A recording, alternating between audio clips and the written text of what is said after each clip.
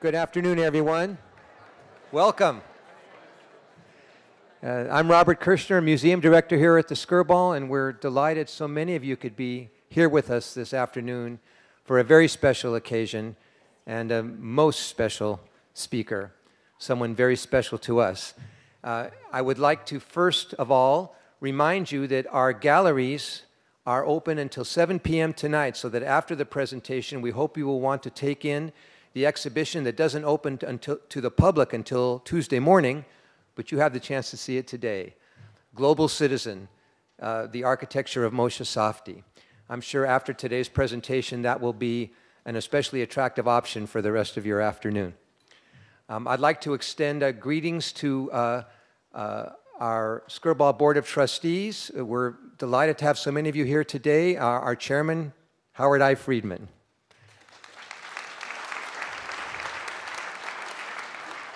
I would also like to ask one gentleman to stand and take a bow, the curator of the Global Citizen exhibition, Donald Albrecht. Donald?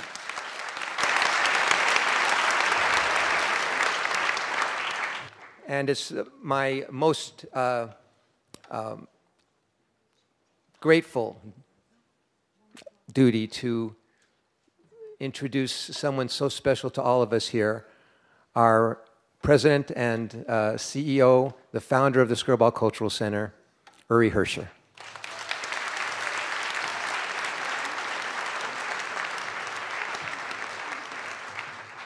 Thank you, Bob. Thank you, ladies and gentlemen, for being here. Can you imagine that this was once a dump? And believe me, some people said it's going to remain a dump. Yes, actually, it's a dump is a dump. And some people came around and said, no, we see a vision. And you're about to hear from the visionary, the architect.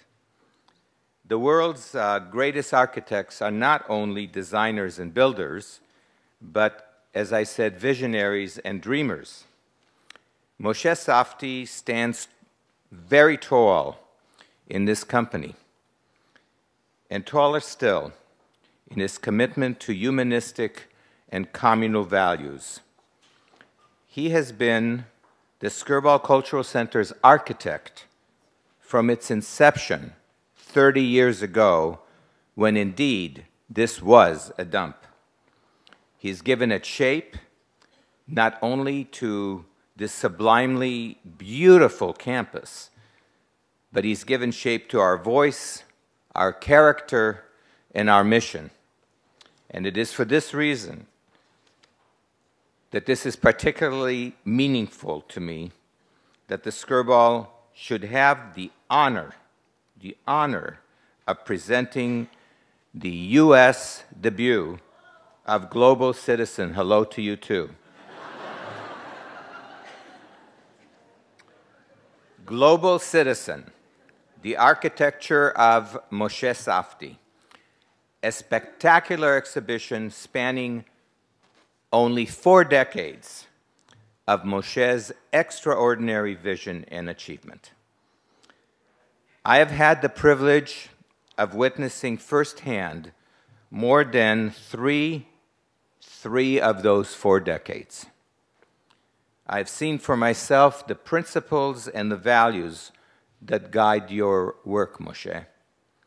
Each of his projects, I should say each of your projects, is remarkable in its own unique way, but all share the inspiration of a rare genius and a humane sensibility. I met Moshe in Jerusalem in the 1970s. It was, so to speak, love at first sight. It certainly helped that both of us were born in Israel, spoke the same language, were close in age, and shared many of the same formative experiences. Over the years, we have formed a bond of trust, a bond of caring that has only strengthened and deepened with time. With that friendship has come an ever-deepening appreciation of his work talking about as though he's not in the room, of your work. Here at the Skirball, we inhabit it every single day. We never tire of its beauty. We don't tire of its integrity, its hospitality, its humanity. And it is the last attribute that I prize above all. Moshe cares about people. He cares about the environment we all inhabit, and how it can enhance our experience of one another. I'm going to switch from his to your. Your architecture is an embrace. It expresses in all of its forms a profound respect of human relationship, community, and dignity. That is why your buildings are not only admired, for us, they are loved. Moshe Safdie has become, indeed, a global citizen. Your buildings, Moshe, are now cherished as cultural landmarks throughout this world. They testify to your unique gifts as an architect. Yet those gifts transcend the realm of architecture. They speak to and lift high the human spirit. How proud, how grateful I am to introduce our architect and my friend, our friend, Moshe Safdie.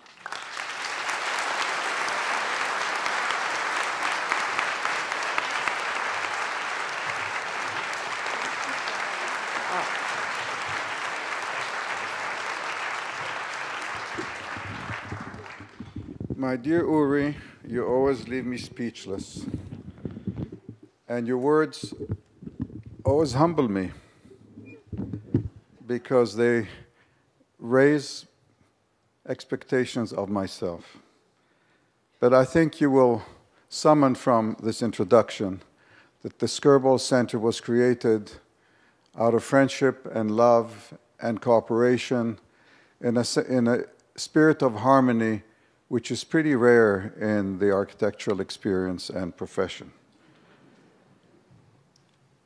It's very moving for me to be here today, 30 years after we stood on that garbage dump and said, this place could be an oasis, let's make it an oasis.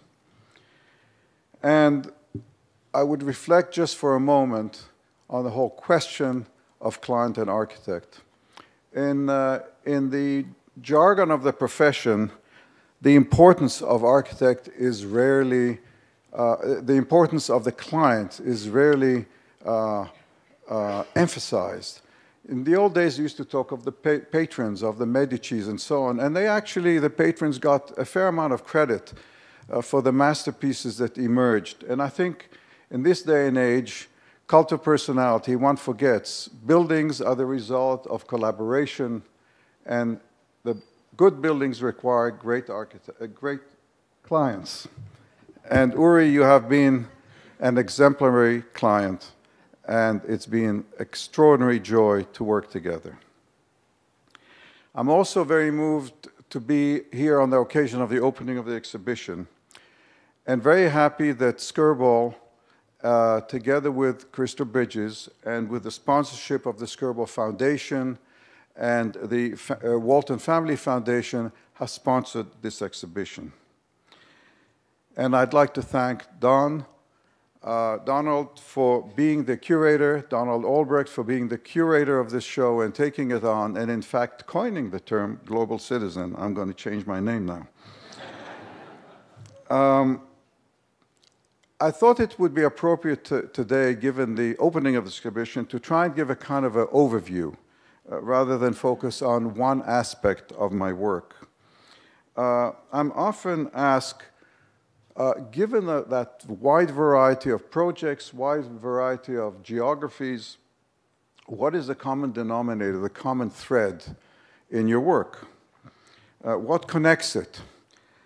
And there is an easy answer. The easy answer is there's a set of principles. There's a set of principles which I deeply believe in, and they guide me from project to project. And then once you say there are principles, the question is, well, what are these principles? And I say, well, there's a kind of an ethic, a sort of I believe about what architecture has to be, what it is answerable to.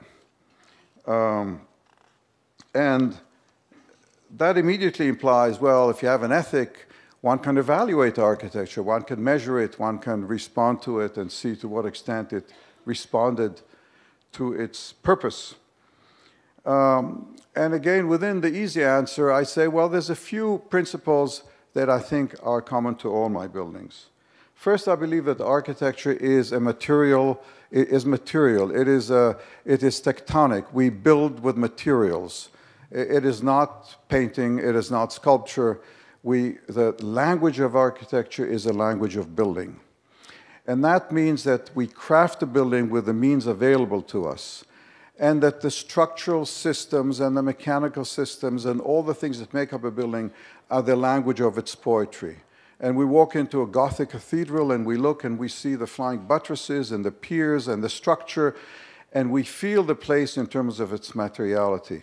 When that is not present, it's stage set. You're in Disneyland. You don't need to have materiality in Disneyland because it is a stage set. But also it means that architects are responsible for the resources that they consume in creating an environment. Energy, actual materials. Today we call it green architecture, sustainable. We believed in these things much before these words were coined and became fashionable.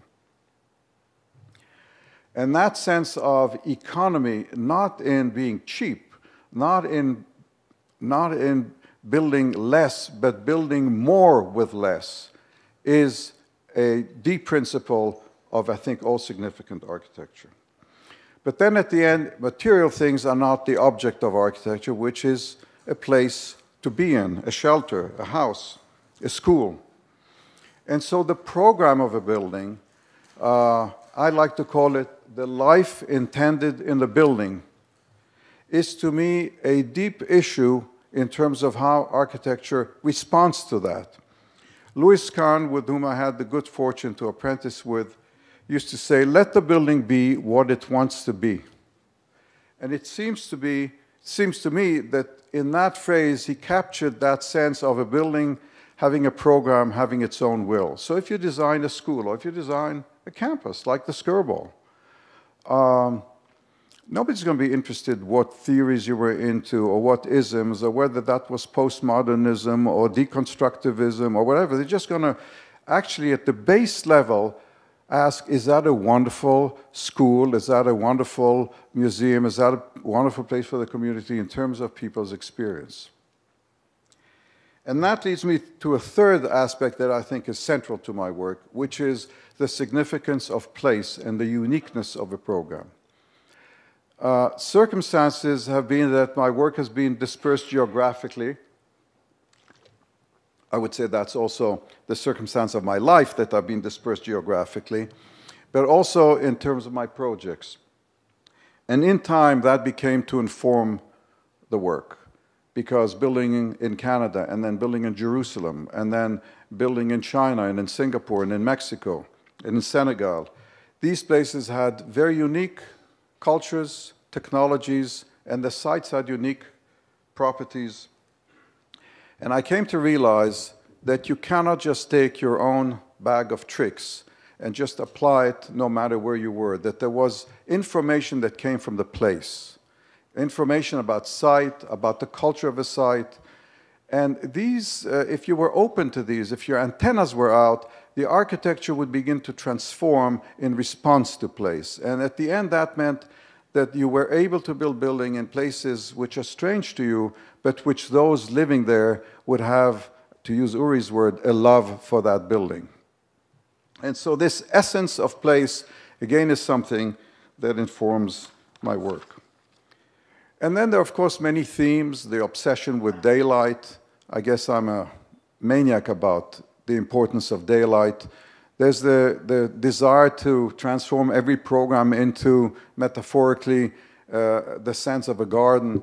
But these are themes that carry between project to project. At the end, the work is a combination of these principles, as well as how a place has informed the project. Having said all of that, it is not a recipe for creating significant architecture. You can checklist the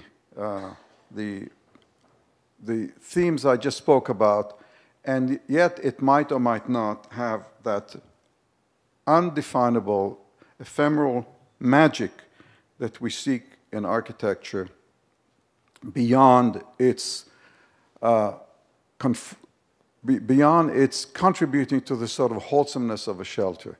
And I'm thinking particularly of those buildings which have a higher calling, a place of worship, a memorial, even a civic building, an institution of importance.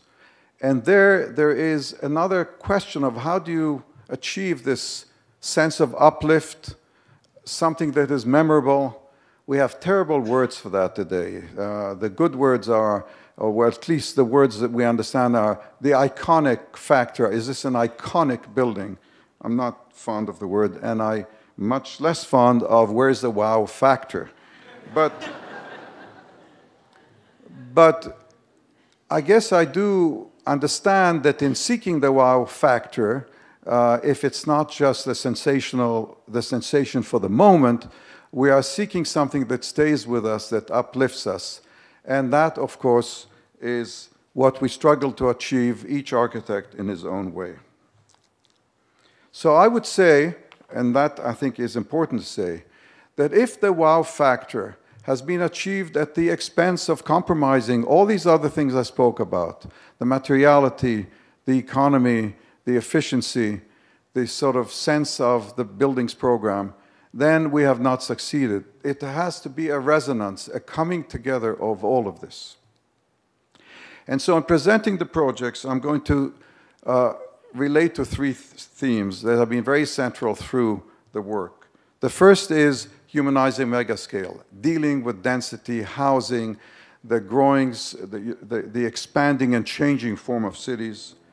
The second is reinventing or designing for the public realm. And the third is searching for the uniqueness of place and program. So let me see how we do this. So I'll start with a few. Today there are maybe depressing slides to look at, but this is the turn of the 20th century, the beginning of the century. High-rise buildings are coming up, and architects are struggling about what's the form of cities, how are we going to have new ideal cities. This is Le Corbusier in the 1920s, an ideal city called La Ville Radieuse, the radiant city. And the notion was we want to have high-rise buildings, we put them in green space, and we put highways that can move the traffic rapidly between them, and that's the city of the future. Next. And as these utopian conceptions have a way of doing, they trickle into daily life, and by the 1950s, we're building these utopian cities, and this utopian city happens to be Stuyvesant Town in New York. When I was in the last year of School of Architecture, I went on a trip, scholarship trip to study housing in North America. These are images from that trip. Public housing in every American city was now emulating that diagram in a pretty depressing way.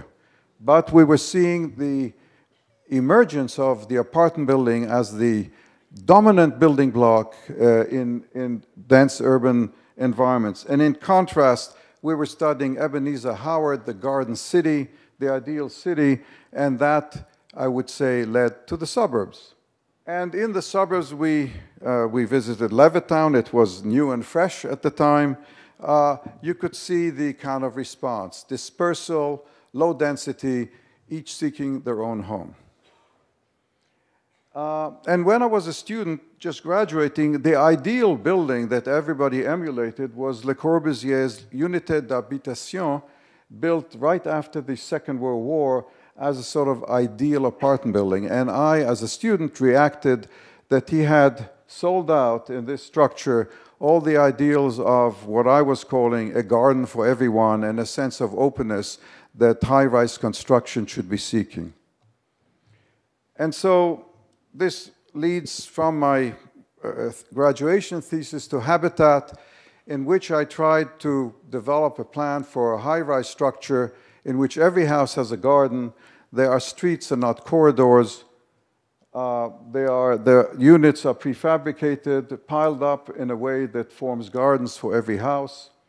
They are prefabricated and installed in the factory to achieve economy. These are streets flying in the air, leading you to your apartment. And this is the building today, 45 years later, almost 50 years, now a registered building in terms of the heritage, and no one can change it or touch it. And as you can see, it's being used very happily. Many of the original residents and two generations down still living there. In 1973, I went to China and traveled the country, and all major cities which we visited, this happens to be Beijing, were basically carless, and there wasn't a single high-rise building in any of them. There was the Bund, which were just a few 10 or 15-story buildings in Shanghai, nothing in Beijing. This is a Beijing street. And then I went back some years later. This is Beijing today. Now, this is in my lifetime, in my professional lifetime, a transformation beyond comprehension. An urbanization that meant that major rural population has moved into cities, and this is true of Latin America, it is true of Asia, it is true of much of the world. Cities of 20 and 30 million people at densities. And these are densities we didn't even dream about in 1967 when I built Habitat. This is Shanghai, Hong Kong. We could keep going. Not Los Angeles, though. So 2 years ago, in a research fellowship that I run in my office with students, architects who come and work on some research, we decided to revisit Habitat and see what we would come up with in terms of today. The problems we recognize today, the technology of today, the economics of today, and these were some of the themes we touched on. Fractalization, what does that mean? The breaking up of a surface, the mathematical breaking up of a surface to expand its perimeter so that it can absorb the most light. Porosity, light penetration, membrane, mixed use. And this is a diagram of what fractalization is mathematically. You expand the surface so that it can absorb more light. And we recognize that building high-density, high-rise buildings, and today they are mixed use and they are at 10 times the densities we imagined then, is all about managing light, the penetration of light and sunlight, and openness, and trying to overcome the sense of density that comes with these extraordinary concentrations. These are all the models we made in a period of about 9 months, appropriate gestation. And this is one of the several schemes we developed. This one is vertical. It's simpler than Habitat in Montreal. It's all built vertically so that you don't have the sort of structural complexities. The plumbing lines are running straight. We thought that would achieve great economy. And yet each unit has its outdoor space and public streets and great deal of porosity. And we call this our economy model. It could even make social housing, as they call it in some countries. We also looked at creating kind of hillsides, landscaped hillsides in which people could actually design their own apartment within a space allotted to them within that. And a denser version and so on. And then we went on to a much denser version in which office buildings at the lower levels were capped by apartment buildings above, with shopping streets at the base level, all bringing to much higher density and still appear to be airy and livable. Then we decided to take on New York, and the diagram you see on the left is Midtown New York. The red buildings are office buildings, the blue apartments, the yellow retail, and we rearranged this, as you see in this diagram, to the identical density.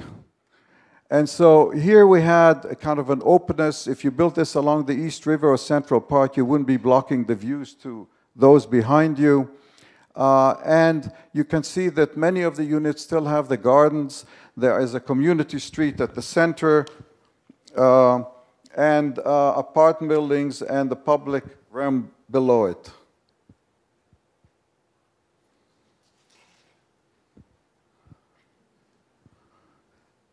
And what we found is that in the next couple of years, some of these ideas trickled into our real office projects.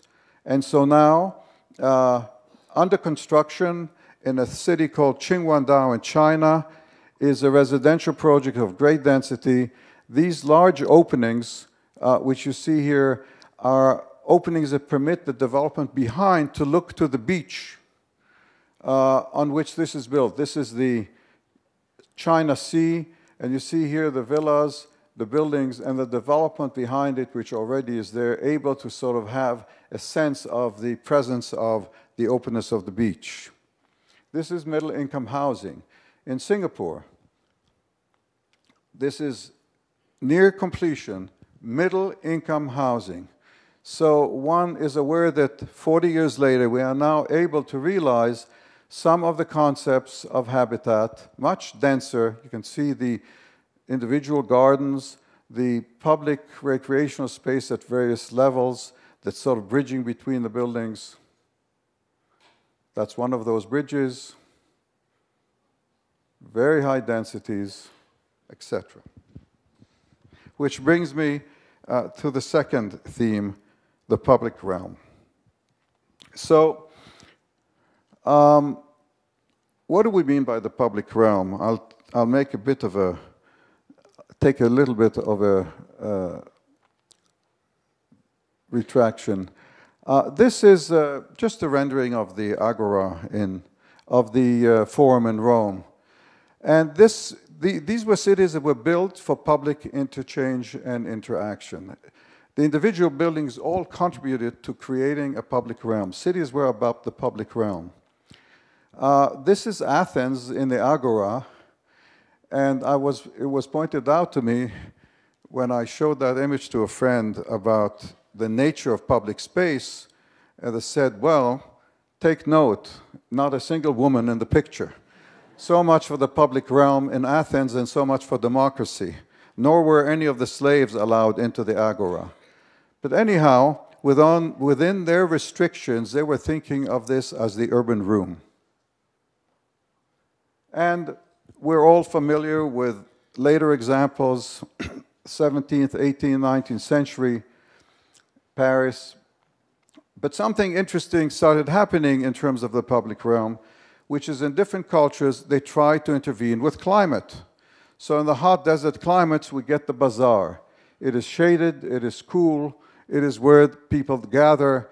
The bazaar was not only for shopping. The mosques, the schools, the madrasas, all opened from that main artery of public life. And in Europe, gallerias with glass roofs that would allow daylight, but also create a controlled climate. This is Milan, of course, were beginning to be invented. And finally, just towards the advent of the 19th century, the Crystal Palace in London, part of the World's Fair, just tried to show maybe a whole city could be climate controlled. And I don't have the image of Bucky Fuller, who just covered Manhattan with a dome, and he said, well, all of Manhattan can be climate controlled.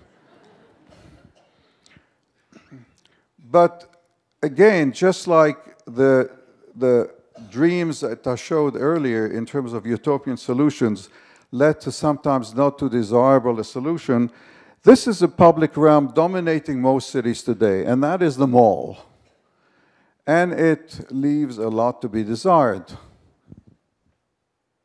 This is another mall, and this is a fancy mall. This is the Mall of Dubai. It has a ski run, and it's got, I think it's got a jungle. It's got everything you want, but not culture, mostly shopping, and not civic facilities. But that's the public realm of today. America has another invention, the Strip.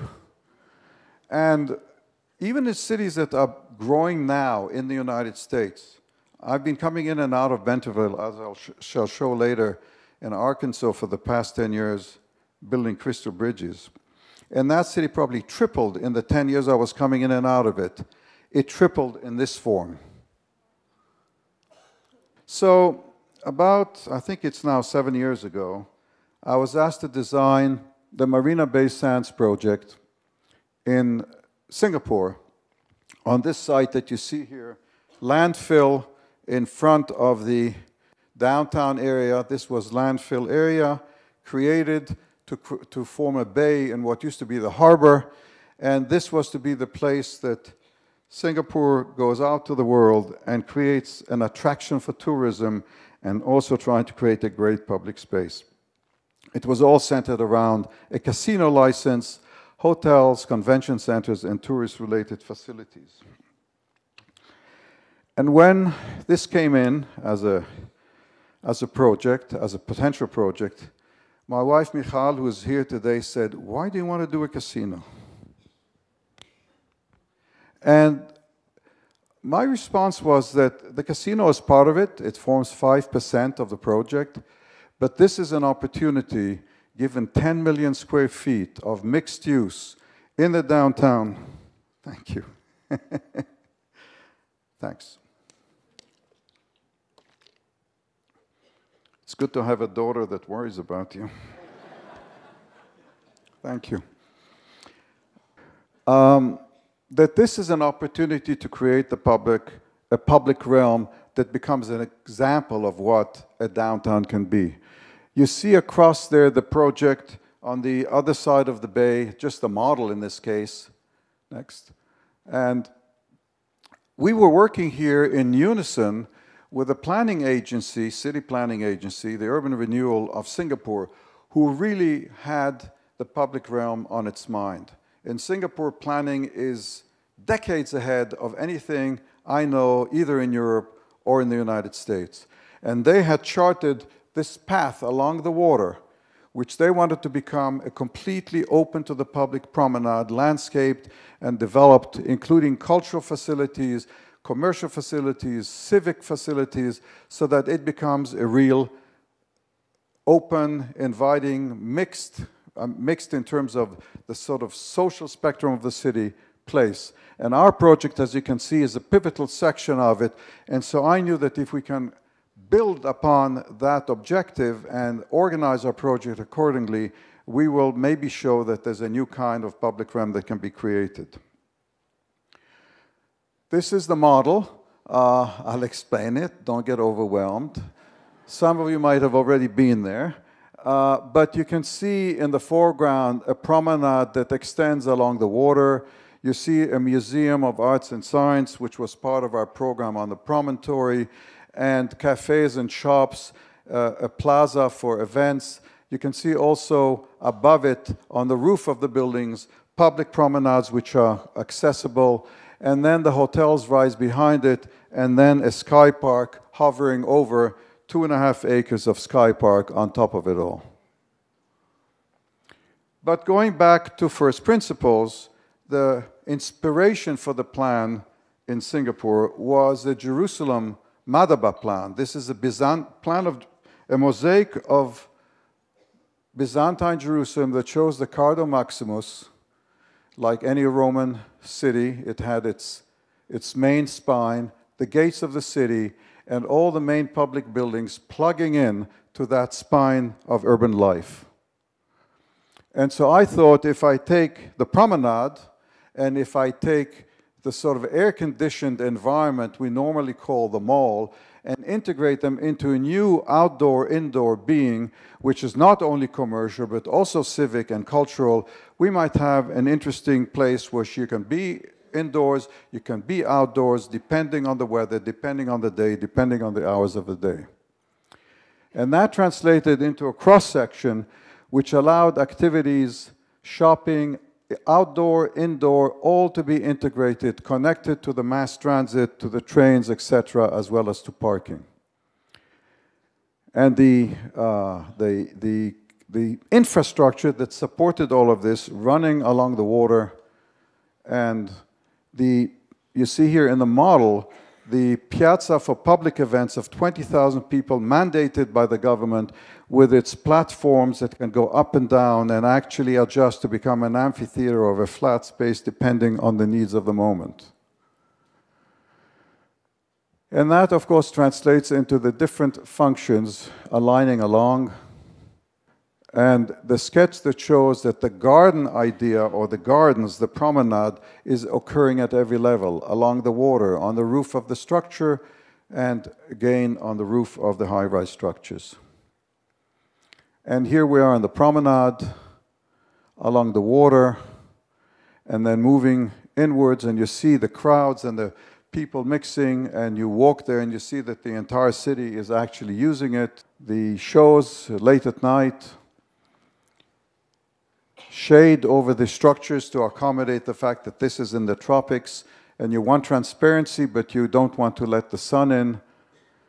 And then moving through to indoors, many levels of shopping, and then on to the roofs. And the hotel lobbies as well form a major public promenade open to the public 24 hours a day.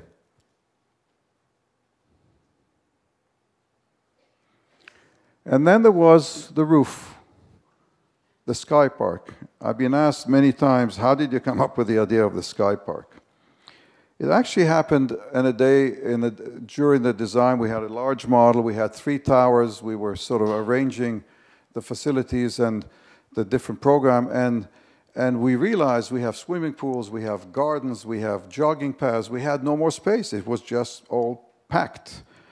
And there was a very large piece of wood, balsa wood, that was in the model shop, and I took it and I put it on the roof and I said, there it is, it's very simple. It took some doing after the simple.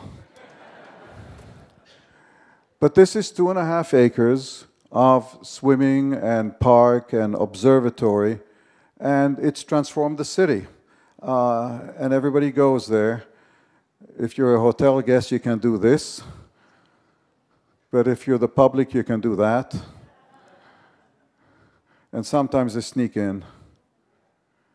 And the museum was also mandated by the government out of an insistence that culture should cohabit with commerce. And we invented the notion of a museum of art science that brings the arts and the sciences together. There it is. You could see the galleries, light coming from above, very versatile. They have many, many exhibitions. The whole roof drains into the interior. The water comes right through the building and then is collected and recycled into the project. And here are the galleries in the making and in final form and looking through to the city from under the museum. I want to touch on one more building which dealt with the public realm, because I want to emphasize that the public realm does not end in the street. That the public realm actually is an issue every time we design a building that has, I mean, it's true of the Skirball, it's true of libraries, it is true of most museums. In what way do they contribute to the public realm? And I just want to remind ourselves what the image of library was, say, when Carnegie was building libraries in every city of America a century ago. This is a Widener library at Harvard, but it is like all 19th century libraries, could have been the library in New York, opaque, a bit forbidding, certainly not very inviting, kind of an elitist place of scholarly endeavor.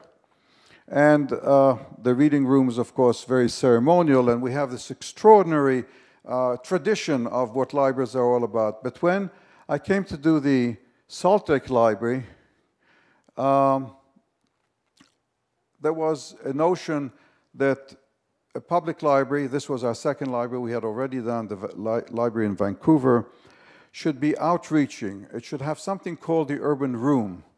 This was their master plan, which was strange because it showed a library number 11 and a public piazza number 10. And in the life of me, I couldn't quite figure out how would anybody leave the wide streets of Salt Lake that are around this block and get into number 10 and make it a wonderful public space. Next. But this was a diagram that emerged when we started working on the site. This is the library. An urban room hassles here, contained by this great crescent wall, which has along it shops and cinemas and so on, hugging this piazza, which then is accessible from transit and parking. And the roof is a reading garden open to the public who can enter it from the library or also climb up the wall and come and enjoy that park as part of the extension of the city streets. The plan that shows all the facilities. And then I was asked, how do you know that people are going to climb up that wall and go all up there? Give us a precedent. We need a precedent. Well, luckily I had a slide from the '73 trip to China. I was there, by the way, a few weeks ago, first time on the wall. Since then, there wasn't a single khaki uniform, I should say. Things have changed in China. And it was as colorful a scene of Chinese tourists going up and down that you could imagine. So things change. But this is our walkway, no soldiers either. And we should have figured out how the kid could look out without climbing. And the roof, which is a place people go to with a book or just to walk around or sit, overlooking the mountains, and the great crescent wall hugging the piazza. But I want to show you the kind of activities that happen in that urban room. It's a place that's open from early morning to very late at night. There are gatherings such as this. This is the teens library where they climb up their own private stair to a secluded place. Very successful, too successful. Looking down on the piazza.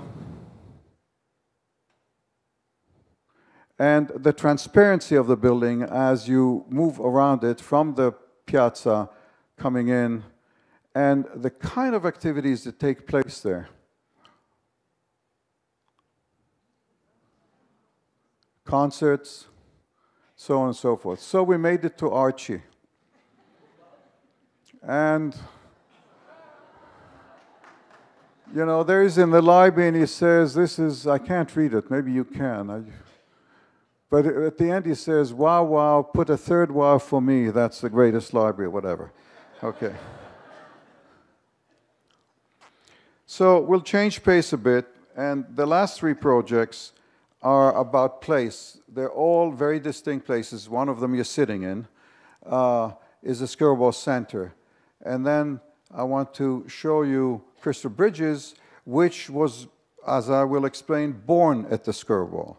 And then finally, Yad Vashem, which was maybe the most difficult assignment I ever had to take on.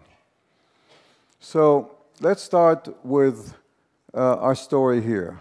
We already established it was a garbage dump, but there's a proof.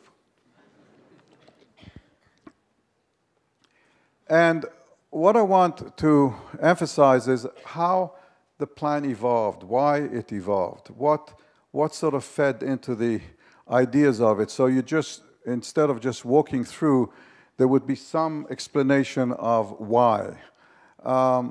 This site had many specials, California specials, as I like to say. This is a mudslide.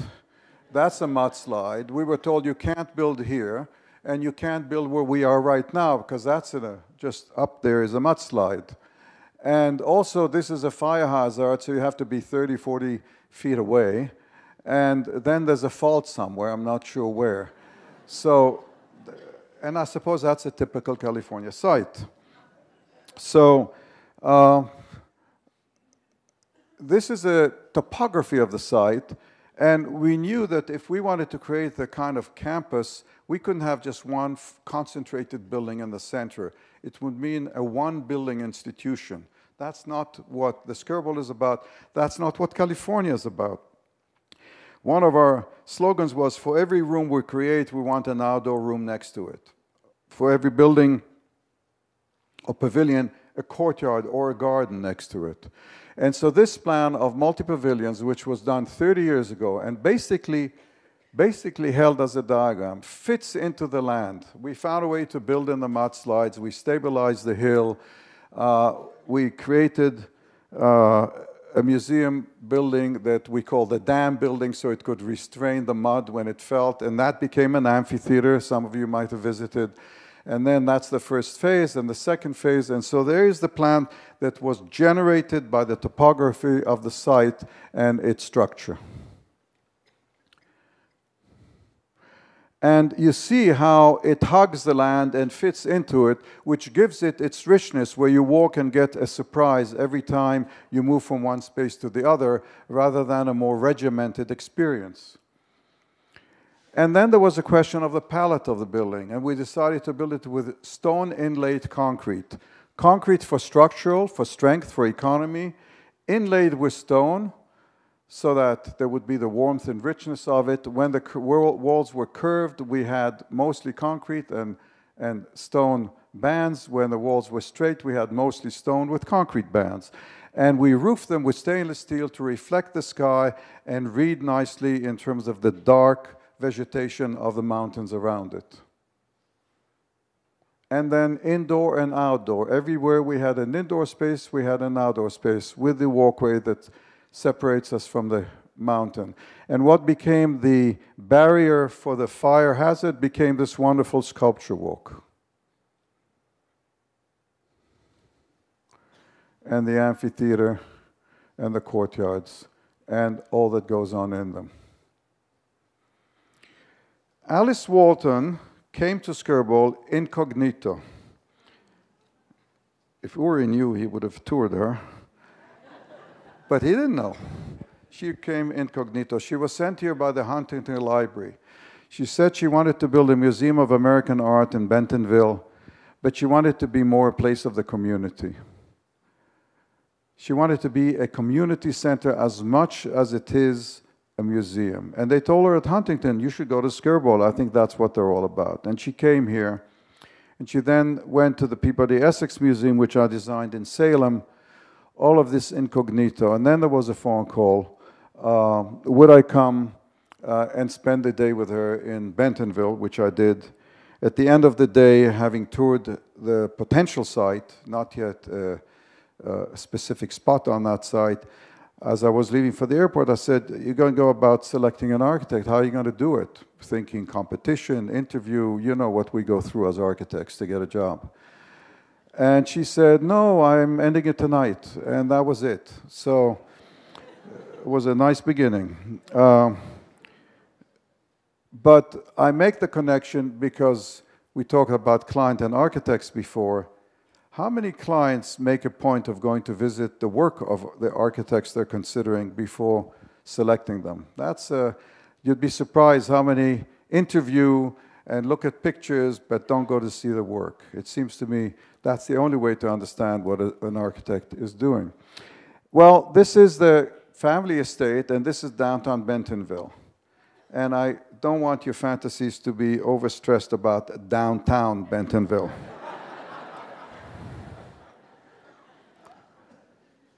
But you can walk the trail beautifully to the museum, and I decided to put the museum in the ravine, right deeply in it. The tops of the hill were beautiful mature trees. I didn't want to cut them.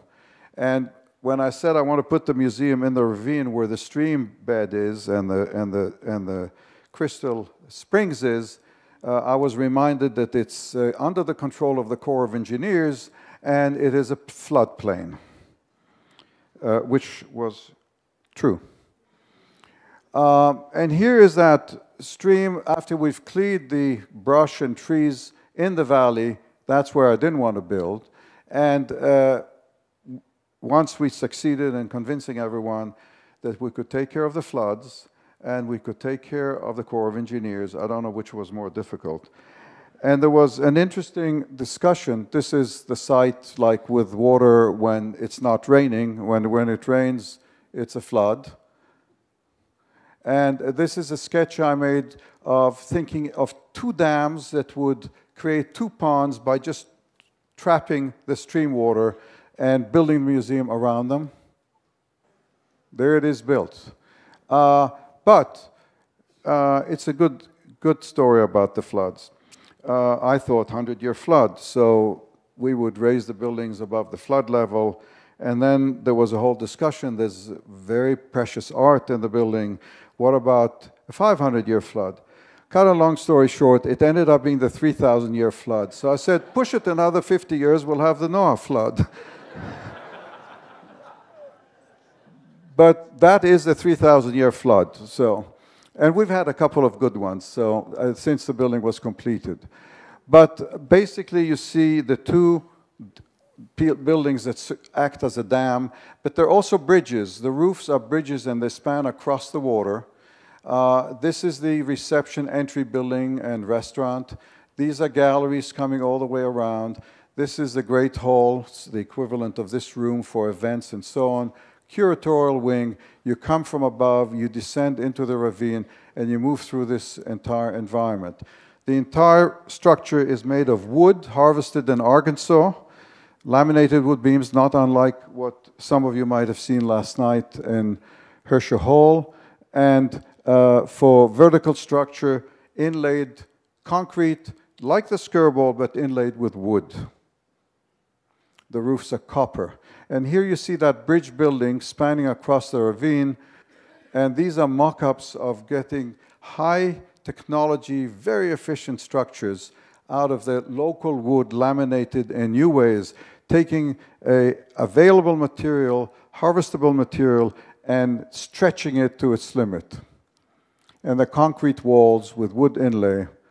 And you come above and you descend, and there are courtyards, and you arrive in the main social space, which I should say, like the Skirball, is really active day and night, weekend, and I mean 600,000 visitors in the first year.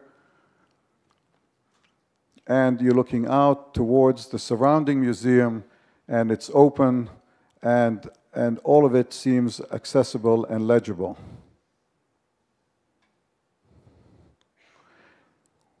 The galleries, wood ceilings, warming the place, the ravines going through, sculpture, indoor and outdoor, and these are galleries which bring light from above, soft light, and bring you this extraordinarily even light that conservers love, so that you can see the work in daylight without threatening the art.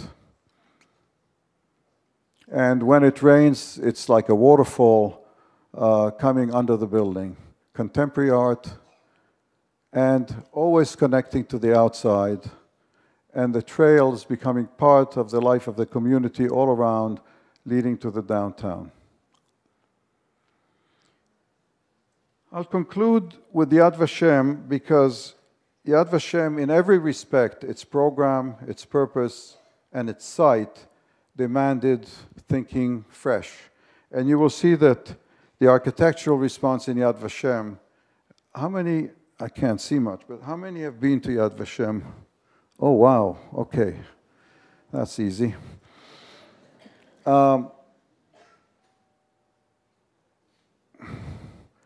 So my story with Yad Vashem starts actually just about when I met Uri in the mid-70s. I was asked to design a memorial museum for the children who perished in the Holocaust.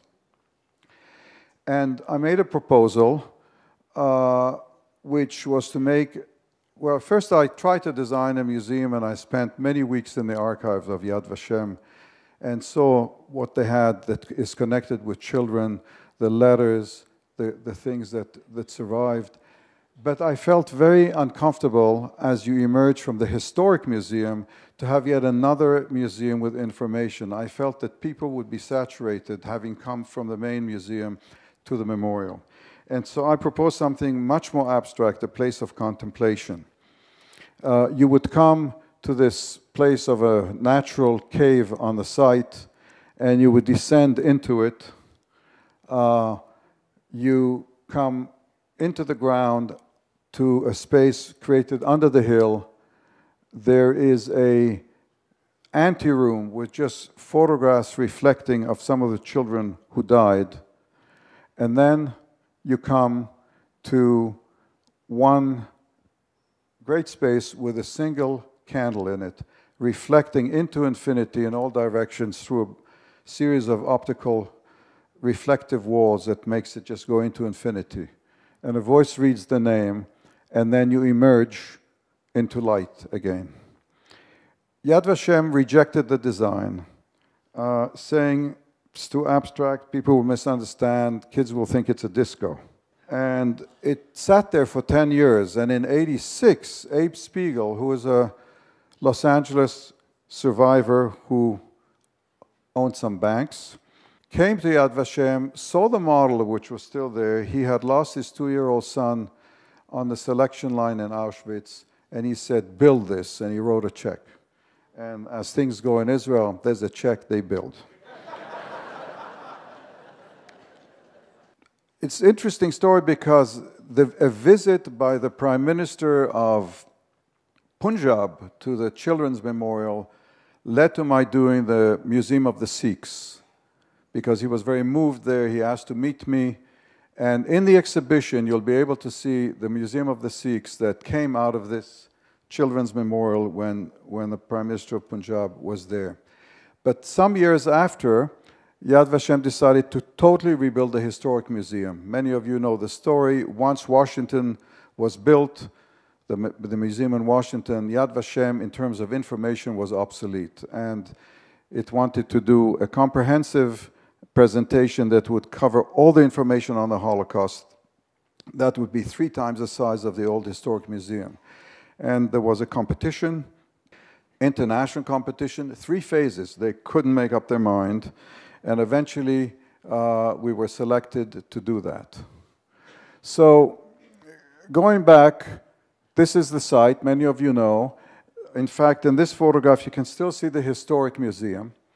And that's the Hall of Names, which we kept. And I thought to put a building 3 times the size of that on this building, on this hill, on this memorial hill, on this pastoral environment, is really not the right thing to do.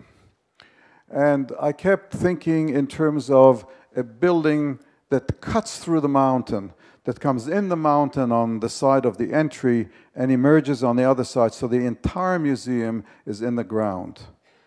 And you can see here in another sketch, literally entering the mountain here, the gallery is under the mountain and then coming to the light at the other end. And as you do, moving in a zigzag way from gallery to gallery, kind of seeing the light at the end of the tunnel, but struggling to get to it until you went through the entire narrative.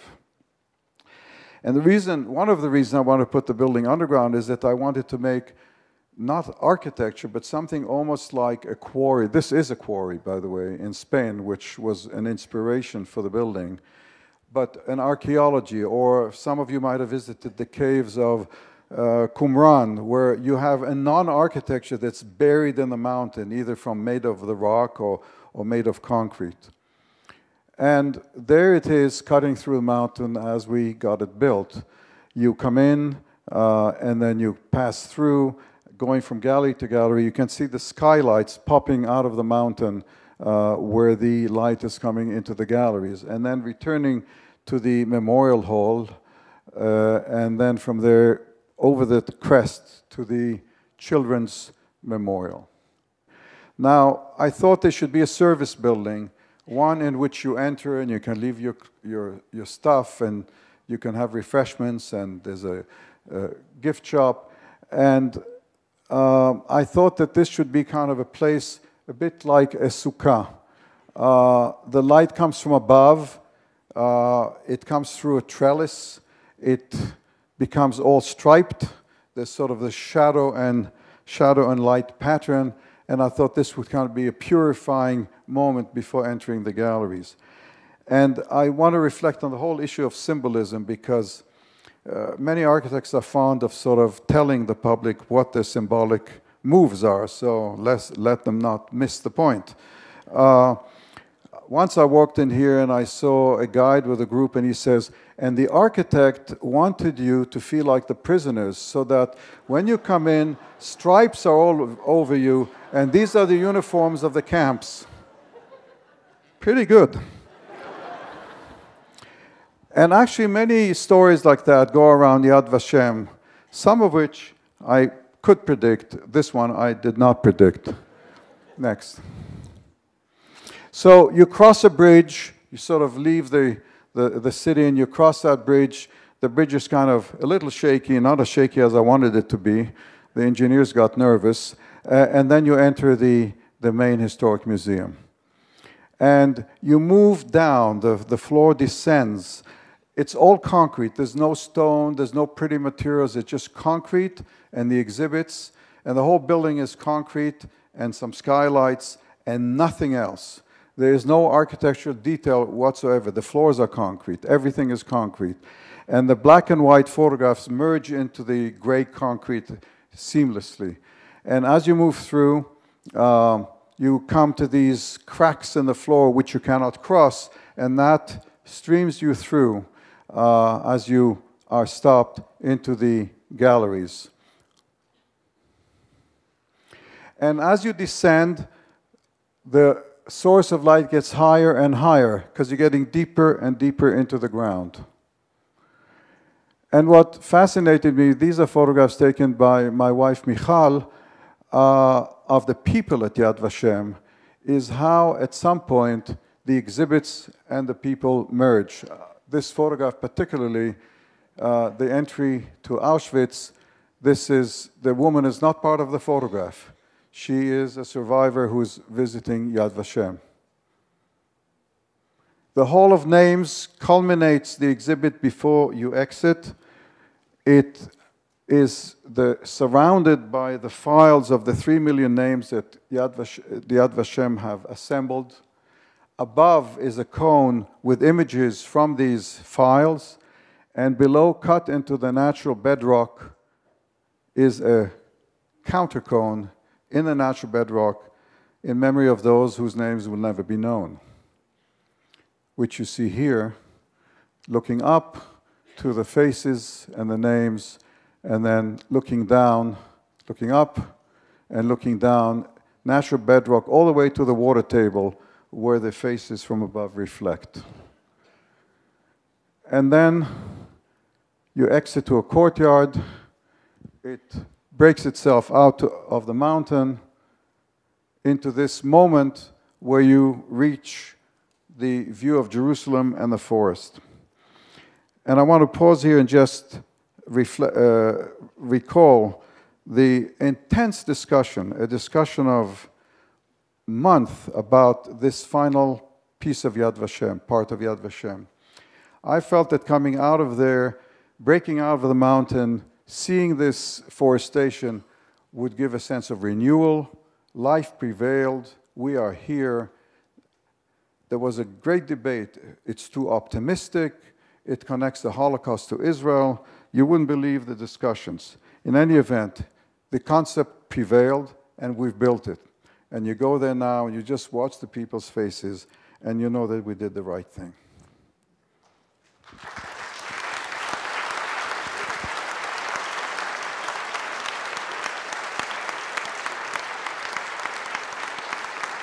Thank you. So I'd like to conclude with a little bit of a summary. I'm very often asked, what inspires you as an architect? And you can think of buildings that you visited, places, cities that you visited. But I think in a final analysis, I think that what inspires me is really most is studying nature's designs. This is the wing of a dove, the bone structure of the wing of a dove. You can see the most beautiful lattice to get strength with minimum material. This is the nautilus. The animal needs to grow in proportion to its body, and the spiral, logarithmic spiral, is the only way mathematically it can do so. Or the case of trees that transform seasonally from absorbing light to preserving energy just for survival. Think of architecture transforming from season to season as beautifully as trees.